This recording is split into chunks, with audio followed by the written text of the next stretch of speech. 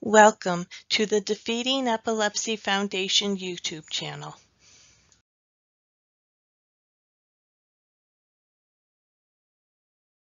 In this presentation, we will learn what the postictal state is, symptoms of the postictal state, causes and risk factors, physical, psychological, and social recovery, and long-term impact of postictal symptoms. The postictal state is the recovery period following a seizure where the patient may experience cognitive deficits, behavior changes, and psychiatric symptoms. Headaches, cognitive impairment, attention problems, trouble thinking clearly are reported most often. On average, 75% of people with epilepsy experience postictal psychiatric symptoms. 82% experience cognitive impairment during the postictal state. Additional symptoms include depression, fatigue, neurovegetative states, anxiety, confusion, memory problems, and postictal psychosis. Postictal psychosis is relatively common and a treatable mental state characterized by hallucinations, delirium, paranoia, mood disturbances, and disordered thoughts due to having a seizure or a cluster of seizures. On average, symptoms can persist for 24 hours.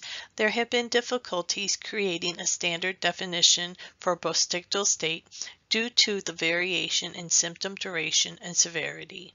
Some patients report no postictal symptoms, where others have reported symptoms that have lasted days. Determining the onset of the postictal phase can be difficult in seizures where subtle symptoms, such as complex partial seizures. At times, the presence of postictal symptoms may be the only indicator that someone has had a seizure.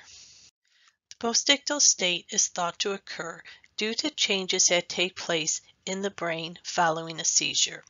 Changes can be in electrophysiology or neuroexhaustion, cerebral blood flow, and neurotransmitter symptoms and receptors. Different neurochemical and electrical reactions that take place as the seizure progresses into the postictal state become apparent with the onset of symptoms. The specific set of symptoms may provide insight to seizure localization in the brain.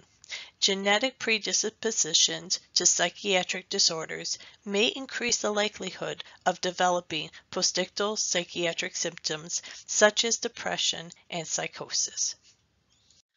While psychiatric and cognitive postictal symptoms are common for all types of seizures, people who have seizures that involve muscle spasms and contractions may have to recover physically after a seizure.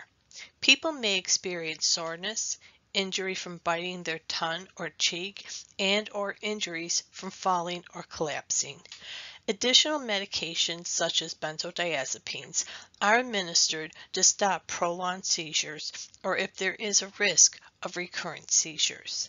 Adverse side effects of benzodiazepines are drowsiness, confusion, amnesia, and cognitive impairment, which the patient will need additional time to recover from. Some people find they are able to recover socially well. Others feel embarrassed after having a seizure in public, in front of friends, colleagues, family, or classmates. Reports of depression increase after a seizure, not only due to the impact on neurotransmitter systems, but also due to the social consequences of having a seizure. Postictal symptoms can interfere with all aspects of daily life, from work, school, and social activities. Basic activities such as household chores and personal hygiene can be a challenge. Postictal psychiatric and cognitive symptoms can hinder someone's ability to live independently and find gainful employment.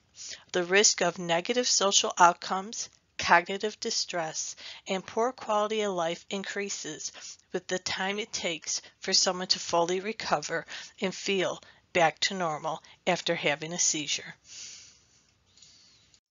In conclusion, further research and educating the public are two necessary steps that will help combat the negative outcomes associated with prolonged seizure recovery. Research aimed at understanding the postictal state can help provide insight to when it is safe for people to return to normal activities after a seizure. Research highlighting the neurological mechanisms responsible for postictal cognitive and psychiatric symptoms may provide support for people in need of workplace and academic accommodations. Bringing attention to the unseen challenges people with epilepsy face at both the neurological and social level will enable others to respond with compassion and understanding when someone is recovering from a seizure. To learn more about seizure recovery and the postictal state, please check out the resources used in the presentation today.